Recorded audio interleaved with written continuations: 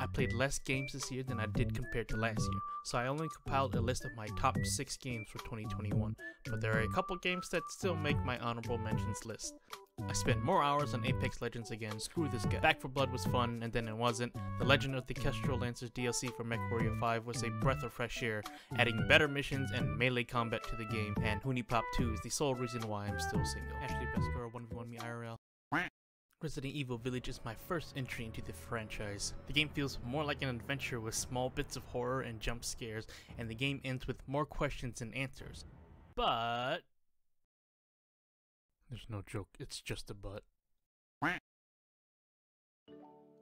Littlewood is a cute little game where you play as a hero who has lost their memory after fighting a big bad boss.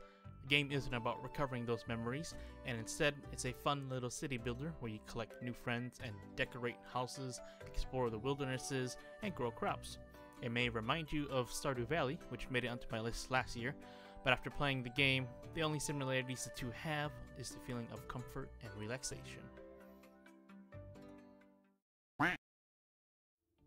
From the creators of FTL comes a strategy-driven game about traveling back in time to save humanity from alien bugs. Into the Breach's main gameplay point is replayability. Whenever you lose, the player is teleported to a point in time where they can select a new team to fight against the bug menace. The game does well teaching its mechanics, making it easy for anyone to pick up, but difficult to master. Speaking of FTL, this game is now one of my favorite strategy games out there. I picked up both games during a sale and started playing Into the Breach first. After finishing that game, I booted up FTL and had a completely new experience that blew me away. Both games are strategy driven but feel completely different to play. FTL puts you into a spaceship where you must command your crew of miscreants across multiple galaxies, collecting ship upgrades and new crewmates throughout the travels.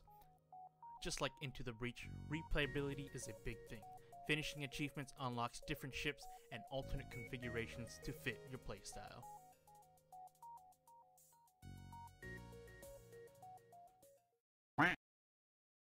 Wildlands is more of an experience, and my only regret is that I didn't stream or record any of my sessions. The gameplay isn't much to speak of.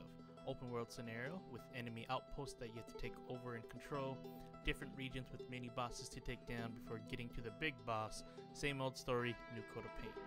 The only reason this game makes it to my number 2 is because of all the fun memories I had playing with a full party of 4 people. The amount of shenanigans and shits and giggles we had was such a blast that I'm excited for the next time we get to do it again.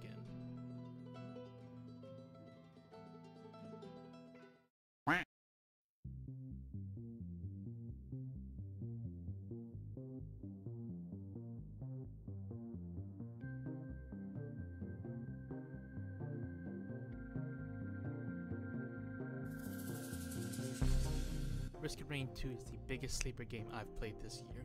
I've had this game suggested to me many times before, but I've always hesitated to pick it up, and it wasn't until a Twitch viewer redeemed stream points that I finally did get to try the game. Similar to FTL and Into the Breach, Risk of Rain 2 follows the same replayability style. You go in, you loot, you die, and then you repeat it. But what really pulls you in is the different customization styles you can play with. Playing the game reminds me of old MMORPGs where you get to dive into a dungeon or raid and you always try to get the best loot at the end of the run.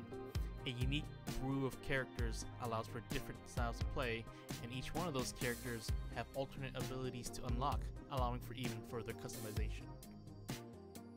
As of writing this script, there's a free new expansion that is set to come out soon, and it adds a whole new area as well as 2 new characters, which I can't wait to try when it releases. Risk of Rain 2 is worth the money put into it, and the developers have done a great job at crafting a unique and attractive world to enjoy. Of course, I can't talk about this game without mentioning its soundtrack. The music does a wonderful job at immersing yourself into the strange and mystical world while simultaneously enchanting your eyes at the unique visuals and vast palette of colors. At this point, my Game of the Year seems to always go to Best Soundtrack of the Year, and Risk of Rain 2 does not disappoint.